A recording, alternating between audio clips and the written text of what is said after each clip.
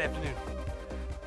So I'm here today to talk to you about some of the work that my colleagues and I are doing in education using social and immersive media.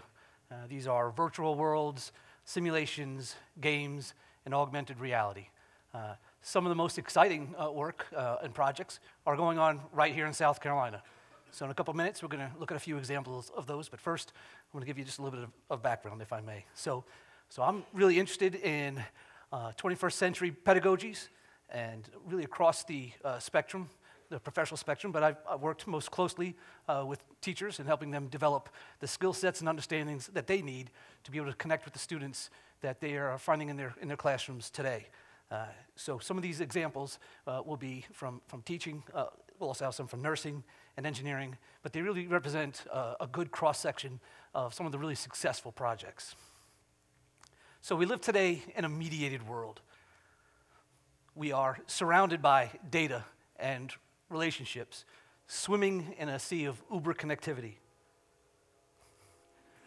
For some of us, this can be a bit disconcerting and feel a little unnatural.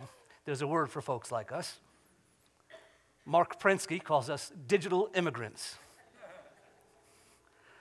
So there's another guy named Alan Kay who has the best definition of technology I've ever heard. And his definition of technology is anything that was invented after you were born. Everything else, right? Everything else is natural, right? So for those of us who are digital immigrants, things like being social have traditionally meant being in the same place physically. Right? And what we think we all know, we likely learned mostly from books and the other printed media that we've read, and from what our teachers taught us in the classrooms and schools to which we were assigned. But there is a new generation among us. They're called digital natives. They're born into a world where malleable identities and mediated connections with others and experiences just are. They're born into a world where 24/7, high-speed, ubiquitous access to all things and all people isn't necessarily the result of technology, but rather is simply a component of their naturally occurring world. So as a result, they think, they think a little differently than we. They don't necessarily look at the identities that they forge using social and immersive media as mirrors of themselves, but rather as integrated expressions of immediacy and an extended identity bandwidth, if you will, that results when we merge our corporal selves with our digital ones. So this blended, mediated sense of place and self and task and group is opening up new worlds for learning that we're tapping into.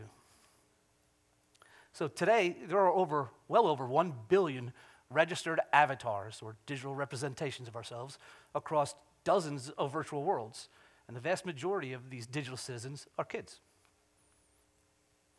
So by combining avatars and persistent spaces and social constructivist methods with serendipitous opportunities for multimodal communication, virtual worlds and other social immersive media are allowing us to be together apart in ways never before possible. So we're crafting new ways to teach as a result. So if pedagogy is the art and science of teaching kids, and andragogy is the art and science of teaching adults, then perhaps the kinds of things that we're doing right here in South Carolina are laying the foundation for a new art and science of teaching, an emerging avagogy, if you will. And it's really challenging us to think about the new affordances to education that these media provide, and how we have to rethink what we look at as good teaching and learning. So we're going to queue up a couple of videos here and just show you some clips of examples of work that folks are doing. The first one is going to be the work of some faculty at USC Upstate, right here up the street, in the School of Nursing. So they're using a virtual world platform called Second Life to create a virtual clinic. Now, they take their pre-service nursing students, if you will, and are teaching them these protocols that they would normally have taught traditionally using textbooks. Things like how do you enter a patient's room, and how do you dispense oral medication. Very core concepts that they can now, instead of just reading from a list in a book, can actually come into this space and practice. And so we have animated patients, and if you walk into the room and you don't wash your hands or you don't introduce yourself, then the patient is going to react and say, hey, who are you? What are you doing in my room? And you're not going to touch me with those hands, are you? Right? And students can then be kicked back into a library that has digital remediation materials to allow them to refresh the protocol and steps and then get right back in here and do it again, all right? So that's one example. All right, great. So this is the work, another USC Upstate faculty member who's working with a community group called First Steps here in South Carolina that provides training to preschools.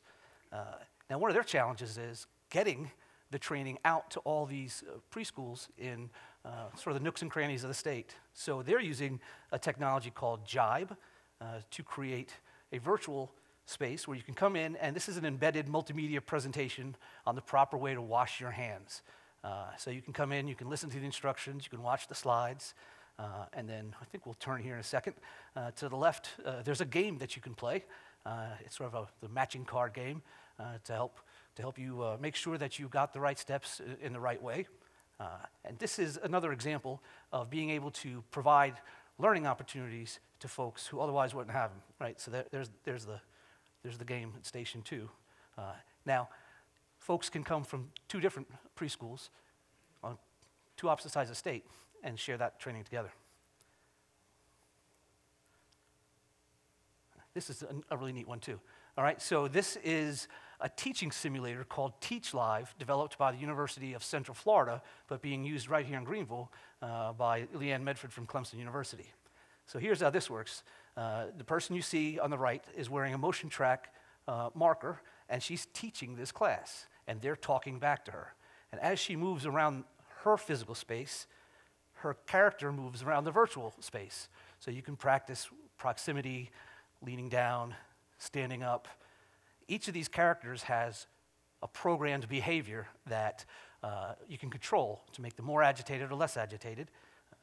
But there's also somebody watching her as she interacts with the teachers who can take over any one of those characters at any time and play them in situ.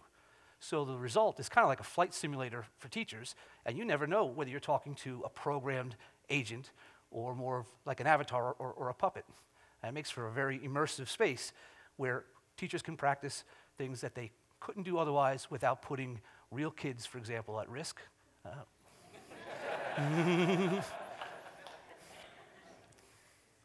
What do we got here?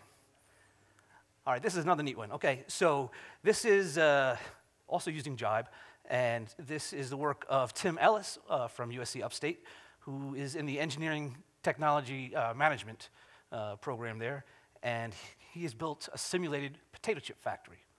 So now his students can come into the factory and go to each of the manufacturing processes and manipulate the simulation, take the data that's being spit out from it, pull it back into their classroom labs, put in the Excel spreadsheets, and go through it that way.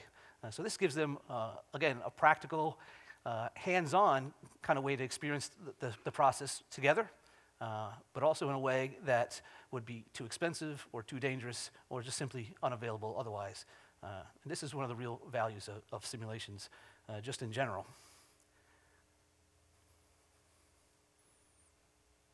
So this last one is a little different. This is actually coming from the instructional technology group at Appalachian State University, right up the road here a bit. And they're using something called Teleplace. Now, one of the things you'll notice here is that you can have sort of a humanoid looking avatar of this, but the preferred mode in this space is simply a colored box. So they've really taken kind of the identity side out of it and replaced it with a very functional, practical So these are just some examples of some of the things that are going on here locally that are really having success. But of course, it's not about the media itself.